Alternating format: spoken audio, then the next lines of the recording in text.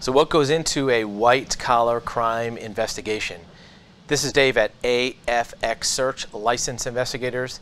It's a cliche, but criminals know that they can steal more money with a pen than they can with a gun, and it's a lot safer. A white-collar crime can be a fraud, it can be an embezzlement. A lot of times we hear about ponzi schemes. Even billing scams and loopholes in contracts are examples of white-collar crimes.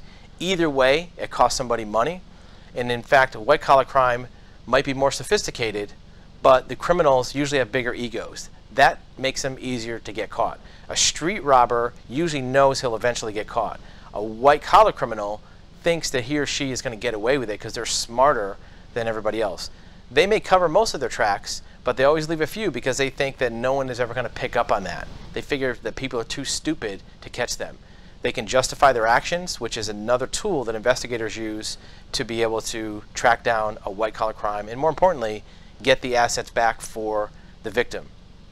A white-collar investigation is all about analysis. It needs genius minds looking at the case, finding the pattern of how the criminal executed that crime, or find the one thing that sticks out that's different from what normally happens. If you have a case that involves a white-collar type crime or an executive type theft, you can reach us at our website at afxsearch.com.